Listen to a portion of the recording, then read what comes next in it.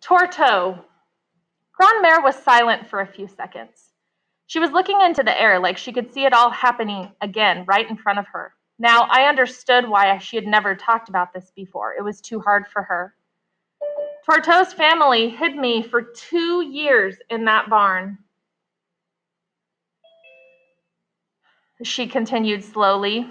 Even though it was so dangerous for them, we were literally surrounded by Germans, and the French police had a large headquarters in Donvilliers. But every day I thanked my maker for the barn that was my home and the food that Torteau managed to bring me, even when there was hardly any food to go around.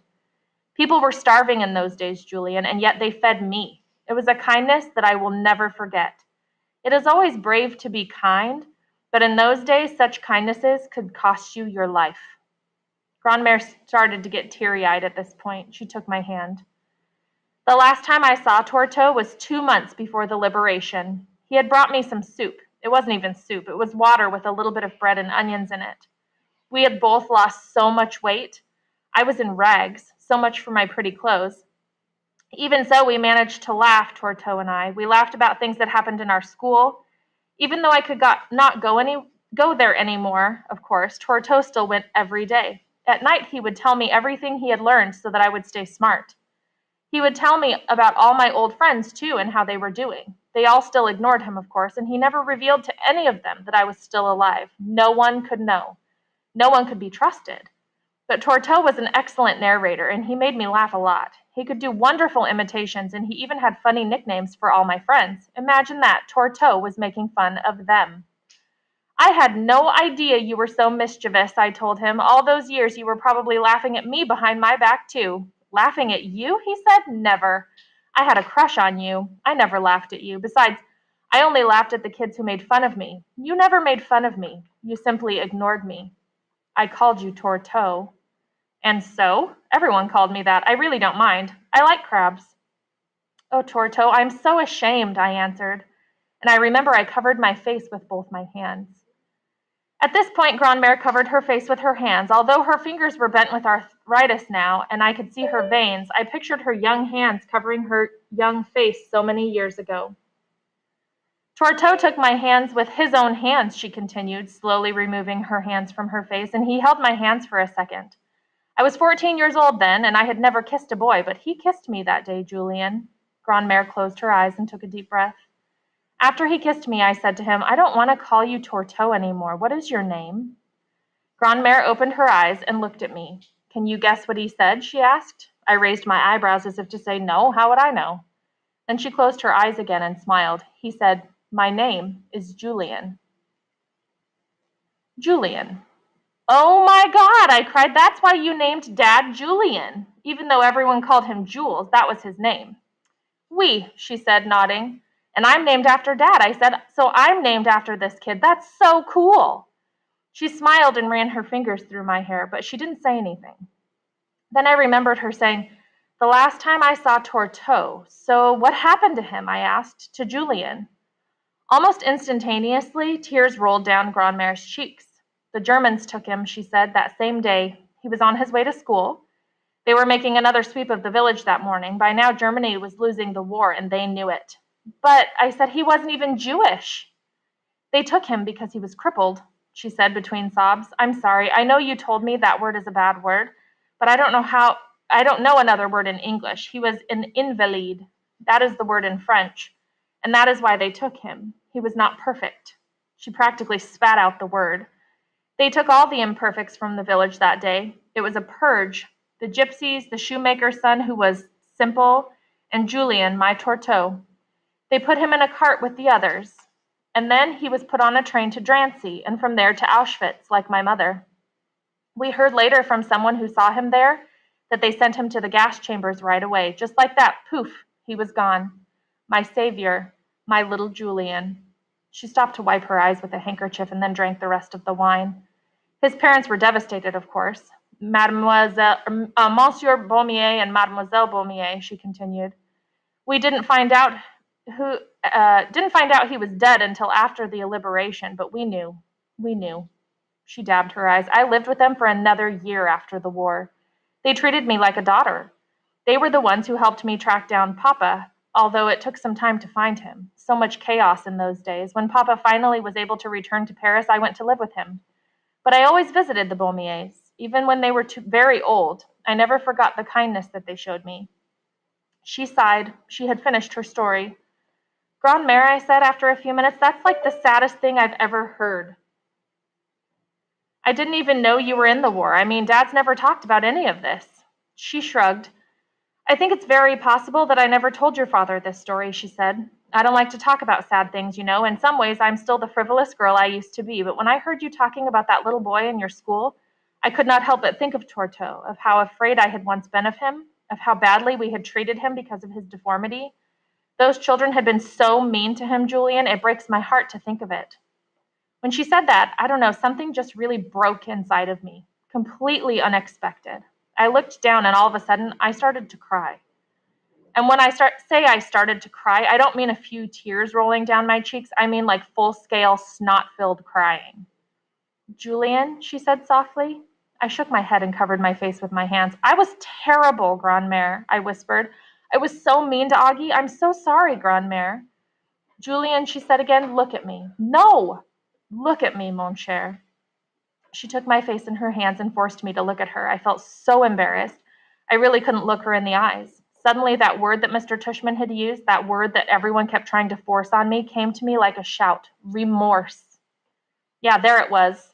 That word in all its glory. Remorse. I was shaking with remorse. I was crying with remorse. Julian, said Grandmère, we all make mistakes, mon cher. No, you don't understand, I answered. It wasn't just one mistake. I was those kids who were mean to Torto. I was the bully, Grandmère. It was me. She nodded. I called him a freak. I laughed behind his back. I left mean notes. I screamed. Mom kept making excuses for why I did that stuff, but there wasn't any excuse. I just did it, and I don't even know why. I don't even know. I was crying so hard I couldn't even speak. Grandmère stroked my head and hugged me. Julian, she said softly, you are so young. The things you did, you know they were not right. But that does not mean you are not capable of doing right. It only means that you chose to do wrong. This is what I mean when I say you made a mistake. It was the same with me. I made a mistake with Torto. But the good thing about life, Julian, she continued, is that we can fix our mistakes sometimes. We learn from them, we get better. I never made a mistake like the one I made with Torto again, not with anyone in my life. And I have had a very, very long life. You will learn from your mistake too. You must promise yourself that you will never behave like that with anyone else again. One mistake does not define you, Julian. Do you understand me? You must simply act better next time. I nodded, but I still cried for a long, long time after that. My dream. That night, I dreamt about Auggie. I don't remember the details of the dream, but I think we were being chased by Nazis. Auggie was captured, but I had a key to let him out, and in my dream, I think I saved him. Or maybe that's what I told myself when I woke up.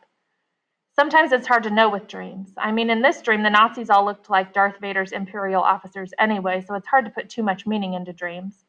But what was really interesting to me when I thought about it is that it had been a dream, not a nightmare. And in the dream, Auggie and I were on the same side. I woke up super early because of the dream and didn't go back to sleep. I kept thinking about Auggie and Torto, Julian, the heroic boy I was named for. It's weird. This whole time, I had been thinking about Auggie like he was my enemy. But when Grandmère told me that story, I don't know, it all kind of just sank in with me. I kept thinking of how ashamed the original Julian would be to know that someone who carried his name had been so mean. I kept thinking about how sad Grandmère was when she told the story, how she could remember all the details even though it happened like 70 years ago. 70 years! Would Auggie remember me in 70 years? Would he still remember the mean things I called him? I don't want to be remembered for stuff like that. I would want to be remembered the way Grandmère remembers Torto. Mr. Tushman, I get it now. Remorse. I got up as soon as it was light out and wrote this note. Dear Auggie, I want to apologize for the stuff I did last year. I've been thinking about it a lot. You didn't deserve it. I wish I could have a do-over. I would be nicer. I hope you don't remember how mean I was when you're 80 years old. Have a nice life. Julian. P.S. If you're the one who told Mr. Tushman about the notes, don't worry. I don't blame you. When Grandmère woke up that afternoon, I read her the note. I'm proud of you, Julian, she said, squeezing my shoulder. Do you think he'll forgive me? She thought about it. That's up to him, she answered. In the end, mon cher, all that matters is that you forgive yourself. You are learning from your mistake, like I learned with Torteau. Do you think Torteau would forgive me? I asked, if he knew his namesake had been so mean. She kissed my hand. Torteau would forgive you, she answered, and I could tell she meant it. Going home. I realized I didn't have Augie's address, so I wrote another email to Mr. Brown asking him if I could send him my note to Auggie and have him mail it for me. Mr. Brown emailed back immediately. He was happy to do it. He also said he was proud of me. I felt good about that. I mean, like really good. And it felt good to feel good. Kind of hard to explain, but I guess I was kind of feeling like I was this awful kid. I'm not. Like I keep saying over and over again, I'm just an ordinary kid, a typical, normal, ordinary kid who made a mistake. But now I was trying to make it right. My parents arrived a week later. Mom couldn't stop hugging and kissing me. This was the longest I had ever been away from home. I was excited to tell them about the email from Mr. Brown and the note I had written to Auggie, but they told me their news first. "We're suing the school," said Mom excitedly. "What?" I cried. "Dad is suing them for breach of contract," she said. She was practically chirping. I looked at Grandmère, who didn't say anything. We were all having dinner. "They had no right to withdraw the enrollment contract," Dad explained calmly, like a lawyer. "Not before we had been placed in another school. Hal told me in his office that after they would wait to rescind their enrollment offer until after we had gotten accepted into another school, and they would return the money. We had a verbal agreement."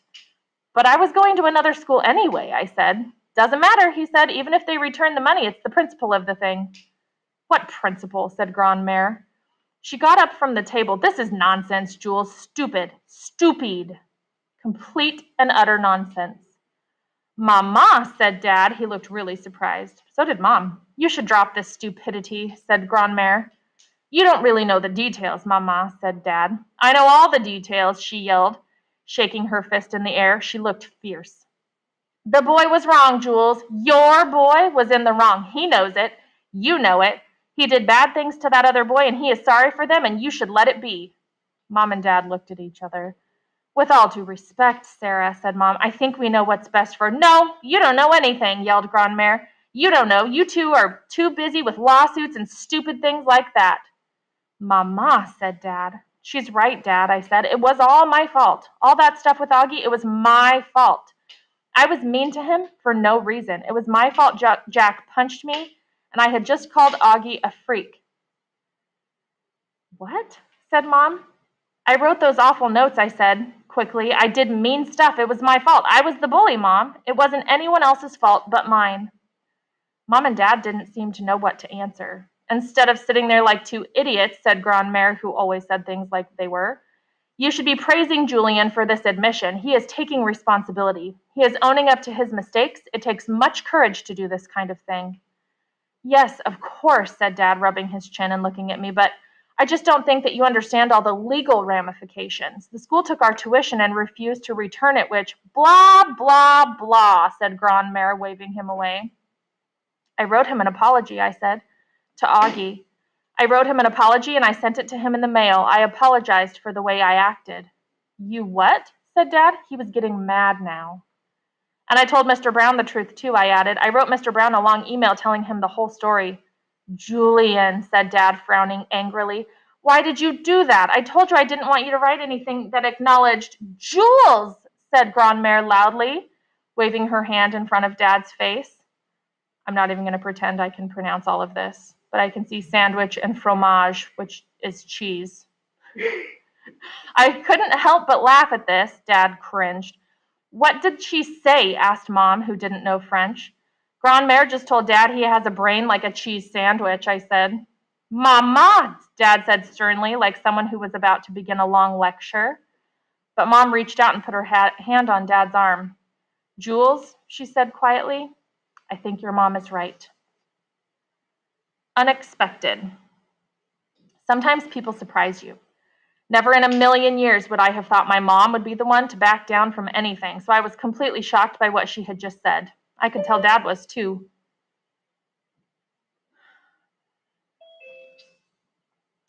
He looked at Mom like he couldn't believe what she was saying. Grandmère was the only one who didn't seem surprised. "Are you kidding me?" Dad said to Mom. Mom shook her head slowly. Jules, we should end this. We should move on. Your mother's right.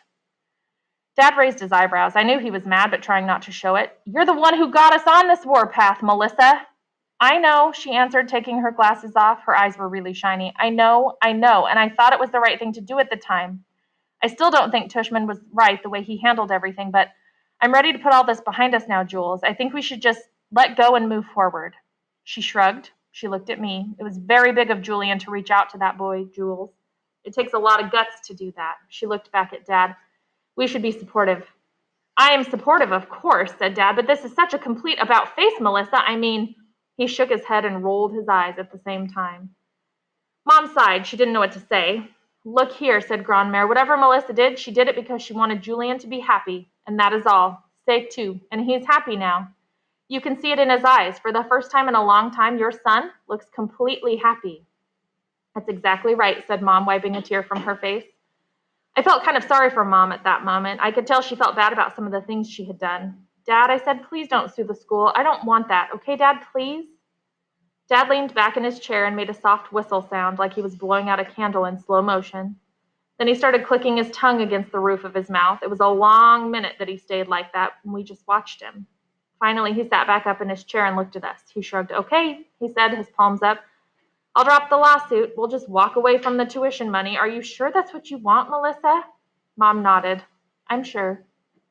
Grandmère sighed. Victory at last, she mumbled into her wine glass. Starting over. We went home a week later, but not before Grandmère took us to a very special place, the village she grew up in. It seemed amazing to me that she had never told Dad the whole Torteau story. The only thing he knew was that a family in Donvilliers had helped her during the war, but she had never told him any of the details. She had never told him that his own grandmother had died in a concentration camp. Mama, how come you never told me any of this? Dad asked her while we were driving in the car to her village. Oh, you know me, Jules, she answered. I do not like to dwell on the past. Life is ahead of us. If we spend too much time looking backward, we can't see where we are going. Much of the village had changed. Too many bombs and grenades had been dropped. Most of the original houses had been destroyed in the war. Grandmère's school was gone. There was really nothing much to see, just Starbucks and shoe stores. But then we drove to Donvilliers, which is where Julian had lived. That village was intact. She took us to the barn where she had stayed for 2 years. The old farmer who lived there now let us walk around and take a look. Grandmère found her initials scrawled in a little nook in one of the horse stalls, which is where she would hide under piles of hay whenever the Nazis were nearby.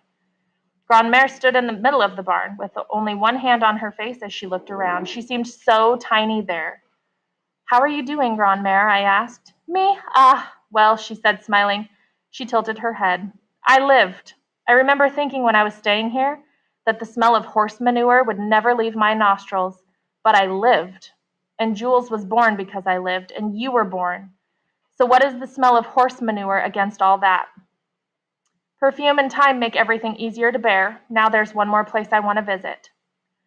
We drove around about 10 minutes away to a tiny cemetery on the outskirts of the village.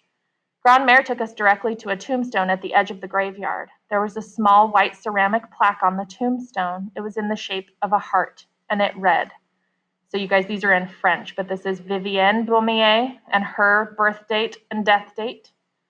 Jean-Paul Baumier, his birth date and death date. Notice that it's July 5th of 1985, November 21st of 1985.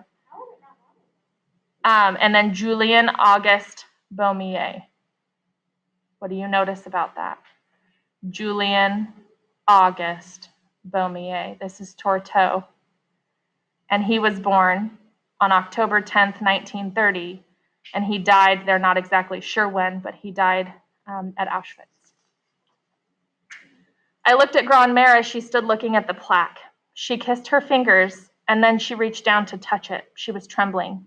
They treated me like a daughter, she said, tears rolling down her cheeks. She started sobbing. I took her hand and kissed it. Mom took Dad's hand. What does the plaque say? She asked softly. Dad cleared his throat. Here rests Vivienne Baumier, he translated softly, and Jean-Paul Baumier, mother and father of Julien Auguste Baumier, born October 10th, 1930, killed June 1944. May he walk forever tall in the garden of God. New York. We got back to New York City a week before my new school was scheduled to start. It was nice being in my room again. My things were all the same, but I felt, I don't know, a little different. I can't explain it. I felt like I was really starting over. I'll help you unpack in a minute, said Mom, running off to the bathroom as soon as we stepped through the door. I'm good, I answered. I could hear Dad in the living room listening to our answering machine messages. I started unpacking my suitcase. Then I heard a familiar voice on the machine. I stopped what I was doing and walked into the living room. Dad looked up and paused the machine, then he replayed the message for me to hear. It was Augie Pullman. Oh, hi, Julian, said the message. Yeah, so, I just wanted to tell you I got your note, and, yeah, thanks for writing it. No need to call me back. I just wanted to say, hey, we're good. Oh, and by the way, it wasn't me who told Tushman about the notes, just so you know, or Jack or Summer. I really don't know how he found out. Not that it matters anyway, so, okay, anyway, I hope you like your new school. Good luck, bye. Click. Dad looked at me to see how I would react. Wow, I said, I didn't expect that at all. Are you going to call him back? Asked Dad. I shook my head. Nah, I answered. I'm too chicken. Dad walked over to me and put his hand on my shoulder. I think you've proven that you're anything but chicken, he said. I'm proud of you, Julian. Very proud of you. He leaned over and hugged me. Tu marches toujours le front haut. I smiled. I hope so, Dad. I hope so.